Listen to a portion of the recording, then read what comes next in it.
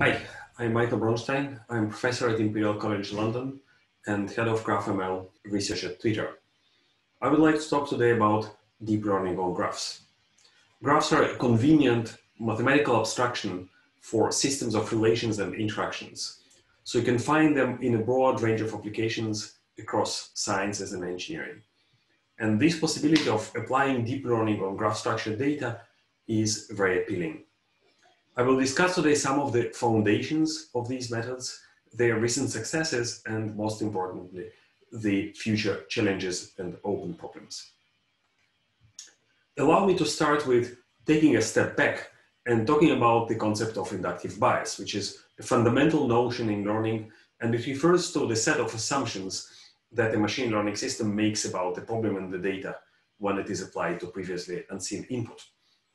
And let's take a very simple machine learning system, actually the earliest neural networks called perceptrons. We know that they can approximate any continuous function to any desired accuracy with just one hidden layer. We call this property universal approximation. It sounds like a good piece of news because we can represent anything we want with multi-layer perceptrons. They are very expressive. But the moment we try to apply these models to real high-dimensional data such as images, they tend to fail miserably.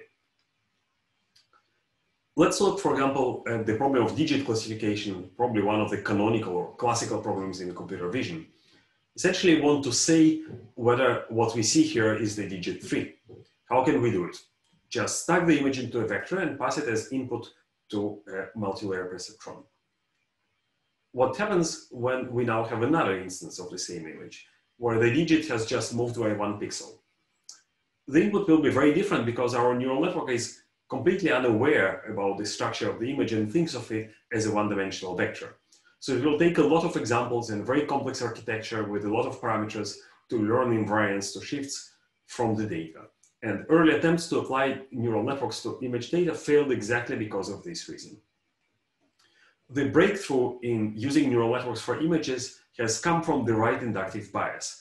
And these are convolutional neural networks from the seminal work of Yann LeCun, where the inductive bias is what we call translation equivariance. And it is hardwired into the architecture in the form of shared local weights. Now let me show you a different problem. What you see here is a molecule. If you're interested in the molecule of caffeine, many of us, including myself, have very good, I would dare say even intimate familiarity with it. We can model it as a graph. The nodes represent the atoms and the edges represent the chemical bonds. Let's say that we want to predict some chemical property of this molecule, for example, what a chemist would call the atomization energy. How do we represent this molecule? We can just, again, take the features of the nodes and put them into a vector like we did before with an image. But the problem is that now we have many more ways to do it than before. Actually, any permutation of the nodes produces a valid representation. And the kind of invariance we want to have here is very different from the previous example with shifts. We need permutation invariance. Molecules are just one example of graph structured data. And in fact, we see graphs everywhere. Probably the most prominent examples are social networks, where the nodes are users and edges are social relations or interactions between them. But we also encounter graphs or networks in biological sciences, where we look at the interactions between biomolecules such as proteins, in computer graphics and computer vision, where we use graphs with maybe a bit more structure, such as meshes, to represent three-dimensional objects, in brain imaging, where the graphs model functional networks, and many, many more applications. So if you want the gist of what deep learning on graphs is, it's essentially about finding the right inductive bias for graph structured data, sometimes what is called the relational inductive bias. In 2016, we wrote a position paper with Yann LeCun, Pierre van der Geynst, Joan Brune, and Arthur Schlam, where we connected several attempts to deal with non-Euclidean structure in deep learning, which we named geometric deep learning. And this term is now used synonymously with graph deep learning and graph representation learning, but there is actually more to it. You can think of geometric deep learning as a framework unifying what we call the 4 Gs. These are grids, graphs, groups, and gauges. This year, graph neural networks have officially become one of the hottest topics in machine learning, at least judging from the submission statistics of a CLEAR, one of the main conferences in machine learning. And In order to understand what is different and what is similar about graph neural networks, let's look at classical CNNs. They take as input an image, which we can define as some function on a two-dimensional grid. I denote it by X here. Think of the color of the pixels. And what convolution does is a weighted aggregation of the values of the pixels in the neighborhood. We can do the same thing in a graph. The neighbors will be the nodes that are attached by edges to my node. And so far it looks exactly the same. One thing to notice is that when we move to a different location, we still have a constant number of neighbors because the grid is regular. In this case, each pixel is connected to just 4 neighbors. On a graph, we might have very different number of neighbors. We had 6 neighbors in the previous node and now 5 for this one. And if you think of social networks, this difference can actually be dramatic. Some popular users might have millions of followers and common mortals like myself, maybe just a few thousands. We call this the node degree, and it can vary a lot across the graph. Another thing to observe is that on a grid, we have a fixed ordering of the neighbors. We can always talk about a node to the left, a node to the right, and this allows to always apply the same weight to the first node, to the second node, and so on. And this is exactly the weight sharing in convolutional neural networks that I mentioned before. If we represent it as a matrix, we see a special structure that emerges. We call it circulant matrix, and because circulant matrix is commute, we also have commutativity with the shift, which is also a circulant matrix. And this property is called shift equivariance. That's exactly the inductive bias of CNNs. On the graph, the situation is very different. The ordering of the neighbors is completely arbitrary, so we don't have a canonical way of assigning a fixed weight to a node. And this actually makes graph neural networks quite different from traditional CNNs. So here is a blueprint for how to do convolution-like operations on graphs. And this is how most of graph neural networks look like. When we have 2 types of operation, we can aggregate information or the features from our neighbors, and we can process these features in some way and update the features of our node. So these are the 2 operations, aggregate and update. Aggregate takes the most general form of a function that is applied to the multi-set of neighbor node features. And importantly, this function is permutation invariant for the reason I mentioned that there is no canonical ordering of the neighbors.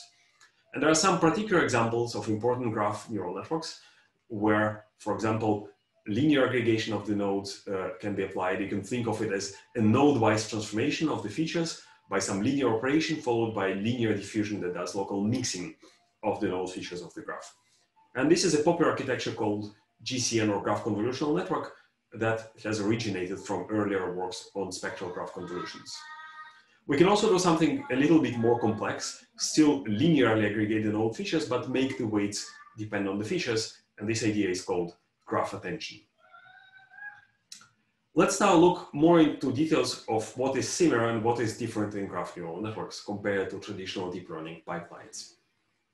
If we look historically at the development of convolutional neural networks, we can see that early models such as AlexNet from 2012 were relatively shallow. In AlexNet, for example, we had 8 layers and relatively large filters of up to 11 by 11 pixels. And as CNNs became more commonplace in computer vision, the community has chosen to go deeper and use smaller filters, as small as 3 by 3 pixels in this example of VGG architecture from 2014. And there are several reasons why this happened. First of all, obviously, smaller filters are much more computationally efficient than bigger ones. But second, most importantly, it was shown that in convolutional neural networks, we can construct complex features from simple ones, a property that is called compositionality, and usually it's visualized by showing that in the early layers of the convolutional neural network, we see simple structures such as edges and corners, and as we go deeper, we see some more complex, elaborate features emerge. Now, this appears not to be the case in graph neural networks, and it is really wishful thinking to compose complex structures from simple ones. It doesn't always work. For example, it was shown recently that graph neural networks of the message passing type, as is shown, are equivalent to what is called the Weisferrer-Lehmann or WL graph isomorphism test. And it's a classical algorithm from graph theory that tests if 2 graphs are isomorphic by means of a color refinement procedure. And it is known that it cannot, for example, count triangles in graphs. So it's a necessary but insufficient condition that can tell you that the graphs are not isometric for sure, but possibly isometric otherwise. This tells us that even such simple structures as triangles, which are crucial in some types of networks, cannot be constructed from more primitive structures. I should say that there exist higher order and more powerful versions of the WL test, and I would like to point to, in particular, to the works of Hagai Maron from Weizmann on high-dimensional GNNs that are equivalent to these tests, but they have significantly higher computational and memory complexity, and what is probably worse, they're non-local. So, as I said, there are certain graph quantities we cannot compute by means of message passing, no matter how deep we make our neural network. And I should say that this matter is not fully understood, and on the contrary, there are examples of properties such as graph moments that cannot be computed unless the network has certain minimum depth.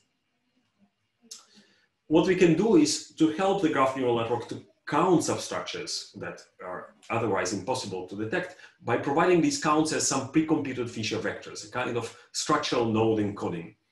And we do this by pre-counting these substructures of size k. And these could be, for example, triangles or cliques or cycles or paths of different length. And we provide them as node or edge features and then do standard message passing. We call this architecture graph substruction network, or GSN. And this computation might be expensive. In the worst case, it costs n to the power k, where n is the number of nodes and k is the size of the substructure. So the worst case complexity is as in high-dimensional Weisfeld element tests, but the message passing itself is linear, and what is most important, it is local. So in practice, for some structures such as triangles and cycles, we can have significantly lower complexity as well as approximate randomized algorithms with sometimes even error bounds. But what we gain in this way is that GSN is strictly more powerful than the message passing neural networks that are equivalent to the WL test. And another way of looking at it is that we have a problem-specific inductive bias, because in some settings and some types of problems, we know a priori what structures matter and are important. And if we exploit these inductive biases, we can get, in some cases, state-of-the-art performance. And as an example, in social networks, cliques or triangles tend to have importance and sometimes maybe even interpretable from the sociological standpoint. In chemical data sets, on the other hand, cycles are an important motif, and it is abundant in organic molecules with structures such as aromatic rings. And again, let me show you my favorite molecule of caffeine. Here it has 2 rings of size 5 and of size 6. And if we inject this structure into GSNs, we get a significant gain in the performance of predicting chemical properties of molecular graphs. And the results shown are from the zinc dataset that is used for virtual screening of drug-like compounds. In the remaining time, let me share some thoughts on what I believe to be the next steps in the field of deep learning on graphs. And here I would like to make a confession. I'm disappointed. When I started working on geometric deep learning, probably around 6 years ago now, I was expecting to see a kind of revolution that has happened in computer vision, and we have not seen anything similar yet. And of course, yes, GraphML has been successful in many settings, and there are even examples of commercial uses, among which I shamelessly put my startup Fabula AI that I co-founded with my students and sold to Twitter last year, where we used graph neural networks to detect fake news on social media. But overall, it has been more of an evolution, even though a very fast one, rather than a revolution. And let me try to explain what, in my opinion, is still missing and holding us back. There are 3 things that made deep learning happen, and this holy trinity has been named an infinite number of times, and this is data, compute, and software.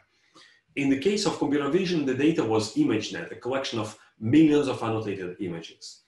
The computing power came from graphics hardware, GPUs, that are very well tailored for convolutional neural networks. And the software was open source tools such as PyTorch or TensorFlow that has democratized deep learning. If we look at the situation in graph learning, we somewhat lag behind. We don't really have a standardized benchmark that is similar to ImageNet in the scale and complexity. And I should add that for graphs, the diversity of problems is much greater compared to computer vision. One of the issues is that many interesting graphs, especially large-scale real-life graphs, are owned by a handful of companies. I will not name them. You know all these names by heart, probably. And these companies are rather reluctant to give this data away, in part due to draconian legislation such as GDPR that has recently been introduced. At Twitter, actually, we have recently provided one of the largest graph datasets in the industry, covering about 150 million user engagements as part of the Rexis challenge. And I hope that we'll see more data coming out of the industry in the future. I would say that one big progress is the Open Graph benchmark that was launched about a year ago and is spearheaded by the Stanford group of Yuri Leskowitz. It is probably the de facto standard, or at least it will soon become a de facto standard in the field in the future. The second pillar is software libraries. And here again, the situation nowadays is much more optimistic than it used to be a couple of years ago. We now have professionally maintained libraries such as DGL that is supported by Amazon. Efficiency and scalability, I have already touched upon this topic. This is one of the issues that so far has precluded the application of graph neural networks in industrial settings. And if you look at problems at Twitter or Facebook, one thing is the scale of the graphs that we need to deal with. Sometimes they have hundreds of millions of nodes and billions of edges. And many methods in the academic literature are simply no-go for these settings. So it's relatively recently that the community has started looking at scalability problems for graph neural networks. Another important issue is that graphs in many applications are not static. Take again the example of Twitter. This graph is living, nodes are added, deleted, edges are created when somebody tweets, retweets, or follows, and so on and so forth. Parts of the graph change at different speeds. So the right way of thinking of these problems is a continuous time dynamic graph or a stream of asynchronous events such as nodes or edge insertion and deletions. And there are currently very few architectures that support these cases. So with my colleagues at Twitter, we've developed temporal graph networks. It's an architecture that generalizes message passing neural networks for settings where the graph is formed as a sequence of timestamp events. And the special part of the architecture is the encoder, which you can train in self-supervised way, for example, to predict future edges. And then the decoder can be task specific.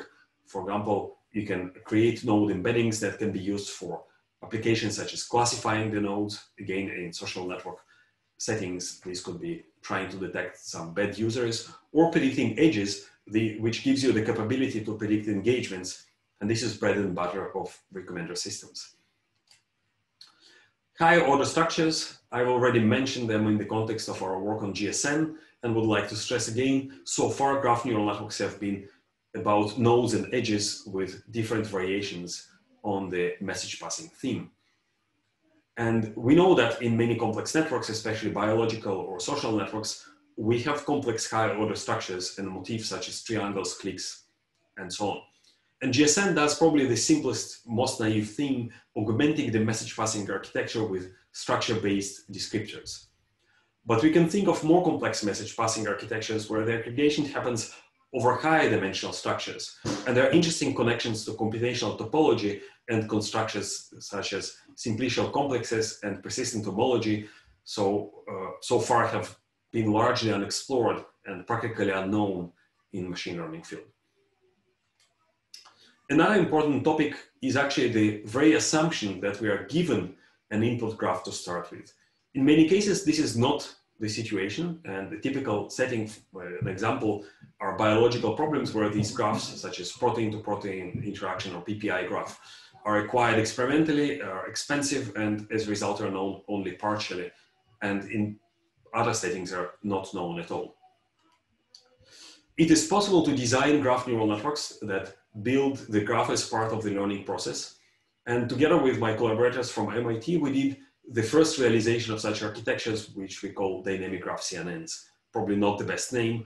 And the graph in these architectures is constructed on the fly using k-nearest neighbors and can also be updated between layers because the graph is really dependent on the downstream task. So we can build the best graph that suits the task in the optimal way.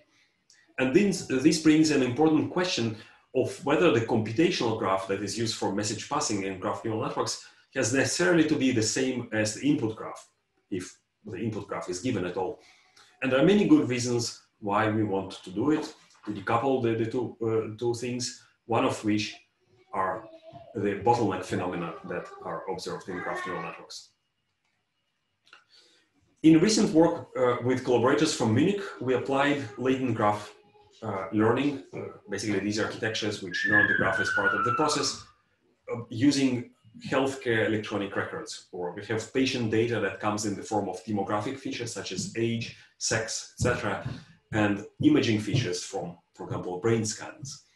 And graph neural networks were applied before to these kind of problems, for example, to diagnose neurological diseases on a graph of patients that was constructed by hand from demographic features. With dynamic graph CNNs, we learn the way to construct the graph, and it is obviously task dependent. And we show that using this construction, we can significantly improve the performance of disease classification. For example, predict if the patient has Alzheimer's disease. Thinking in retrospective, this kind of methods is related to what was called manifold learning or nonlinear dimensionality reduction, which was a popular class of machine learning algorithms about 20 years ago when I myself was a student. The premise of manifold learning is that we have data that indeed lives in a very high dimensional space, but it has low intrinsic dimension, or in other words, it can be explained by a few degrees of freedom. And a convenient metaphor is to think that the data is sampled from a low dimensional manifold, such as this Swiss roll surface. The blueprint of manifold learning algorithms therefore consists of 3 stages. First, they build a representation of the low dimensional structure, usually in the form of a nearest neighbor graph, then create a low dimensional representation of the data, for example, in ISOMAP, one of the popular algorithms in this class, trying to preserve the geodesic distances on the graph. And finally, once you get this low dimensional representation, you apply some form of machine learning, which typically used to be clustering. Graph neural networks offer a modern take on this problem, and that's why I call them manifold learning 2.0. You can bring all these steps into a single pipeline. So you build the graph and perform machine learning directly on this graph in an end-to-end way. And I call this problem, I already said, latent graph learning, and we encounter them in many applications, including computer vision problems such as few-shot learning, and maybe a bit exotic high-energy physics problems. And in this domain, researchers are recently taking a keen interest in graph learning to analyze particle collision patterns in energy detectors such as LHC or IceCube. I have already mentioned the theoretical understanding of graph neural networks, and one of the big questions is their expressive power.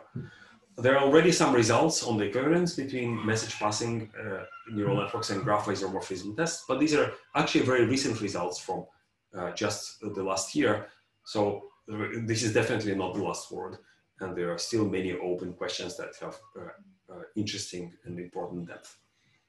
Last but not least is finding some killer app. And as I said, I was expecting such an application to emerge similarly to how computer vision has emerged as one of the killer apps for traditional deep learning. And maybe it will take just a little bit more time for graphs. Now, we see graphs neural networks being applied to a lot of different problems, since graphs are universal models for relations and interactions, and they can be used to model different problems in many fields of science. You can find graph neural networks nowadays in recombinant systems, in particle physics. We had a collaboration on neutrino detection with high energy physicists from the IceCube collaboration. Social networks I already mentioned are a startup, and there are many, many more examples. But if you ask me what would be one field on which I am willing to bet where these methods would probably make a breakthrough, I would say these are applications in medicine and biology. We can apply graphs on all scales from nano to macro for modeling molecules and interactions between molecules to patient networks. And some of these results are already extremely promising. At the nanoscale, we can model molecules as graphs and predict their properties, which is, if you think, the holy grail of drug design, because if you look at the search space of all possible synthesizable molecules, it's humongously large, probably as large as the number of the atoms in the universe. On the other hand, what we can test in the lab experimentally or in the clinic on real patients is way smaller, maybe just a few hundreds or thousands of compounds. So somehow we need to bridge this gap computationally. And here I steal the illustration from Alana Spor-Guzik, who shows this computational funnel. And at the lower level, we have quantum mechanical models, molecular dynamics. There are some more efficient and less accurate methods such as DFT or density functional theory. So graph neural networks have been proposed as cheaper alternatives. And the paper from DeepMind by Justin Gilmer, which is already from 2017, quite old, showed results similar to DFT while being about 4 orders of magnitude faster. One doubt that you always have when you work on this kind of biological and chemical problems is that you simplify the problem too much, kind of the spherical horse in a vacuum from a famous joke. So it might have been the case a couple of years ago, but probably not anymore. And GraphML is already on the radar of pharmaceutical companies. And earlier this year, the group of Collins at MIT showed the discovery of a new class of antibiotics with a machine learning pipeline that was based, at least in part, on graph neural network architectures. Now, drugs are typically small molecules, but their targets are usually large biomolecules, in particular proteins. And proteins are perhaps the most important molecules in our body. They play crucial roles in almost every biological process, from enzymes catalyzing chemical reactions to antibodies defending us from pathogens to hemoglobin transporting oxygen to our cells, and I can go on and on. Because of their importance, it is crucial to understand how proteins work, and one of the key parts to it is how they attach or bind to each other and other molecules. And it is possible to develop a new class of drugs called biologics, where the drug molecule itself is a protein or peptide, and it allows to address targets that are otherwise undruggable. With colleagues at the TfL, we have used geometric deep learning to predict protein binding and then construct new proteins from scratch, what is called de novo design. We showed that, for example, we can design proteins that disrupt the program death ligand complex that is used as the target for immunotherapy cancer drugs by binding to one of these proteins, PD-L1 in particular in this example. And this approach could pave the way to a new generation of biological anti-cancer therapies. This was also my first paper in biology, and we're lucky to appear on the cover of Nature Methods in the February issue. Climbing to a higher level of abstraction, we can use graphs to model the interactions between molecules such as proteins and drugs. And the PPI graph, or drug to protein interaction graph, just one example. We can use graph neural networks for drug repositioning, using existing drugs for new targets. And you know that it takes about 10 years and a few billion of dollars of investment to bring a new drug to the market. So repurposing existing drugs is an attractive, cheap alternative.